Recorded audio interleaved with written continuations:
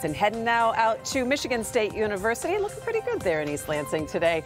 We're going to be heading out there today to get you ready for the solar eclipse that is happening exactly 2 weeks from today.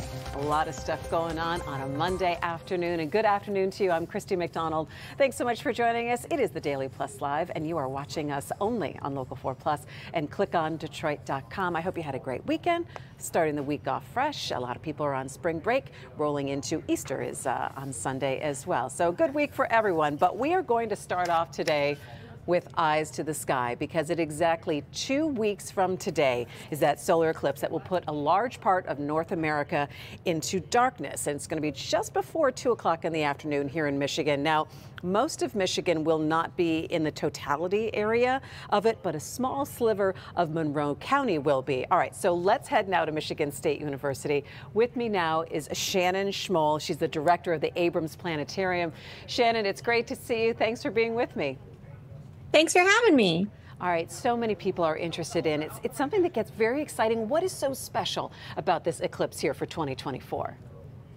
So it's not all the time that we get to see a solar eclipse where the moon appears to cover the sun, and because you have to be in that path of totality, you have to be in the right place at the right time. And so getting to one, you often have to travel. So to have one in our own backyard in a way is really exciting to be able to go see this event. All right, Shannon, so we know that the path is stretching across the country right now. So where will it, I think, last the longest, or what's going to be the most interesting stretch? So the path of totality itself is about 100 miles wide or so. And so if you want to be somewhere along that center line, that's going to give you the longest eclipse, which will be around 4 to 4.5 minutes. I think the longest spot is 4 minutes, 28 seconds in Mexico. But generally along that center line, you're going to get the longest eclipse. But as long as you are somewhere in that path of totality, you will get to see at least a little bit of it. All right, so explain for us, again, giving us a little bit of the 101, what does the path of totality mean? So as during a total solar eclipse, the moon gets lined up perfectly with the Earth and the sun so that it will block the sun. And so as it does that, the moon casts a shadow onto the Earth. So as the moon continues to move in its orbit and the Earth rotates, that shadow will move across the Earth. And so where that shadow is the path of totality. Now, the shadow it casts has a darker part of the shadow, which we call the umbra. And then there's a penumbra, which is the lighter part of a shadow. And so the path of totality specifically is the path of that umbra, the darkest part. Now, outside of that, in the path of the penumbra, you will still see a partial solar eclipse and not a total solar eclipse. So when we look at that sliver of Monroe County, and of course also people looking south into Toledo, Cleveland area, we know that will get they're in the path of totality. But what can we expect in other parts of Michigan? So in other parts of Michigan, we will see it as a partial, so the moon will never completely cover the sun. So instead, we will see a sliver, a crescent shape of the sun at maximum eclipse. So it won't completely cover it, but we will see, it'll feel a little different, a little eerie. You might notice a little less light, but there's still quite a bit of sunlight that comes out of that sliver. And exactly the percentage of coverage depends on where you are. So I think Detroit is about 99.1%, which is like a really near totality. Where I am in East Lansing, we're about 97%, and like up in Sault Ste. Marie and a large part of the UP, it's going to be around 84%. All right, so explain to us what the best way to experience this. If we're here in the Detroit area, how should we get ready for it? And I guess, prepare in terms of timeline. So double check the exact times for your location. Timeanddate.com is a really, really great website that will give you exact times for whatever your location is. And you also want to prepare safety-wise. So even at 99% coverage of the sun, there's enough sunlight that you could see that will harm your eyes.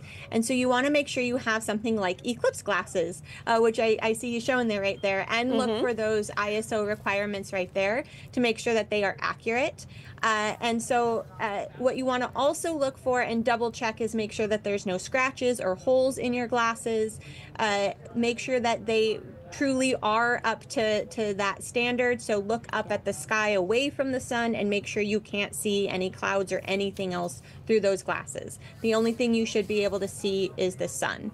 You can also make indirect viewers, so you project an image of the sun. There's great things online on how to make a cereal box eclipse viewer, or really anything with small holes in it. You can sort of hold out and look at the image it projects onto the ground. So a Ritz cracker, a colander, even a card with and you punch a hole into it. Those are all great ways to make indirect viewers of the sun.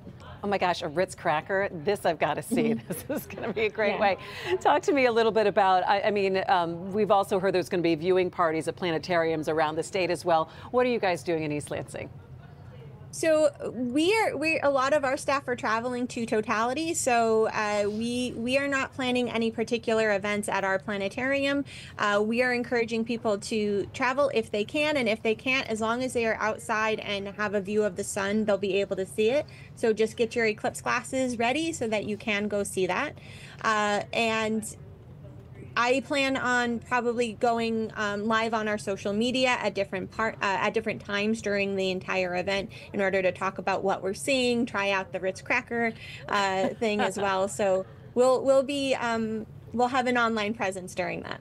Yeah, I think what's so exciting, Shannon, is it gets people talking about maybe science in a different way, or getting them engaged in maybe areas that they never have been before. Absolutely. I think this is one of these things that we don't get to see very often. It is incredibly amazing and beautiful to see the way that all of the different bodies in our solar system interact with one another. And there's these really fun, simple experiments that you can do. And aside from needing eclipse glasses, you don't need a fancy telescope in order to see this event. And that's what makes it really great, is you get to go outside and see this wonderful experience in your own backyard, really. Yeah, and we'll keep checking in with you on this. It's great that you're going to be online and doing some live updates throughout the whole thing. Shannon Schmoll, again, the director of the Abrams Planetarium at Michigan State University. It's great to see you. Thanks so much. Thanks for having me. All right, a little Eclipse 101 for everyone. 2 weeks from today.